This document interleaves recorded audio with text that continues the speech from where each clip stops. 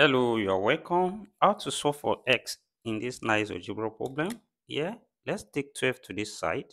Then here we have x squared minus x cubed minus 12 now equals to 0 from here. And here we can write minus 12 as minus 4 minus 8. Then what we have here now, we can write it as x squared minus x cubed minus 4 minus 8 now equals to 0 from here. Then also here we can write 4 as 2 squared, or we can write 8 as 2 cubed.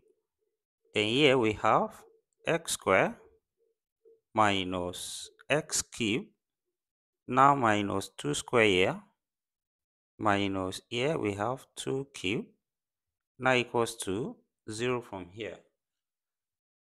Then let's group squares together and we have x squared minus 2 square here.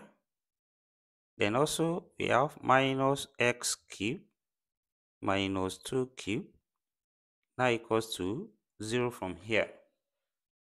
Then here we can as well factor minus out here. Then this becomes x squared minus 2 squared, then minus into bracket x squared x cubed plus 2 cubed now equals to 0 from here. If you are enjoying this class, give a thumbs up and also subscribe if you are yet to do so. Thank you.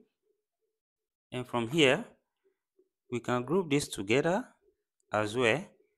Then we apply difference of 2 square, a square minus b square, same thing as a plus b multiplied by a minus b. And also here we use sum of 2 cube. We have a cube plus b cube. This is equals to a plus b, then multiplied by a square minus ab plus b squared.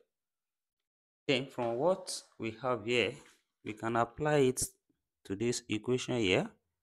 Then here we can write this as x plus 2, then multiply by x minus 2, then minus here we apply this, and here we have x plus 2, then into bracket x squared minus 2 times x, that's 2x, then plus 2 squared, which will be 4, now equals to 0 from there.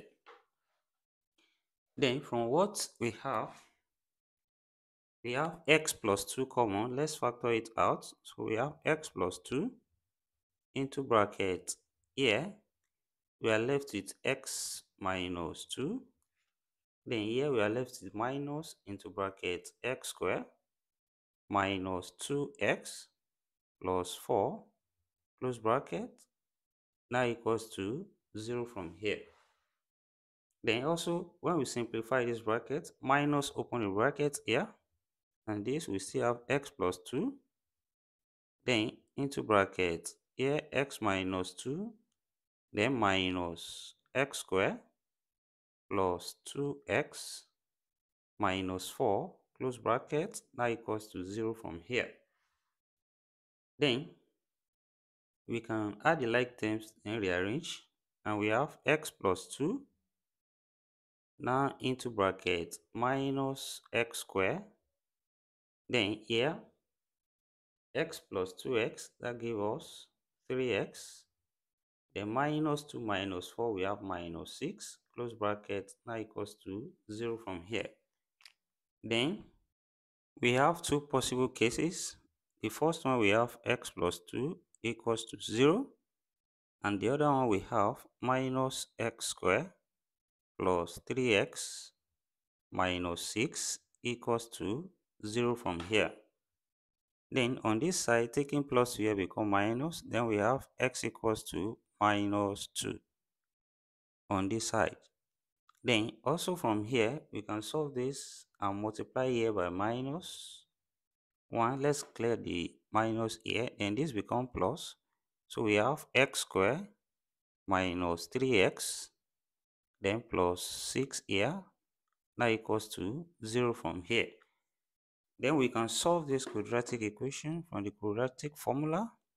Here a is 1, b is minus 3, and c equals 6. And applying the quadratic formula here, we have this will become x equals to minus 3 plus or minus square root of minus 3 squared, then minus 4 times 1 times 6, then over 2 times 1. Then here, this becomes x equals to 3. This will be plus, then plus or minus square root of minus 3 squared, we have 9. Then minus 24 here over 2. And here, this becomes x equals to 3 plus or minus square root of minus 15 over 2. And which we can also write as x equals to 3 plus or minus root 15 times root minus 1, then over 2. And here, root minus 1 is I, and we have x equals to 3 plus or minus square root of 15i over 2. And from here, we have two complex solutions from here. So altogether, we have 3 solutions. The first one, we have x1 equals to minus 2. And we have x2 equals to 3 plus root 15i over 2. And the third one here, we have x3 equals to 3 minus root 15i over 2. So these are the solutions to this given problem. And from here, when we check with x equals to minus 2 from what is given, we can substitute x equals to minus 2 here. Then what we have from here, when we put x equals to minus 2, it will become minus 2 squared, then minus into bracket minus 2 cube. Is this equals to 12 from here?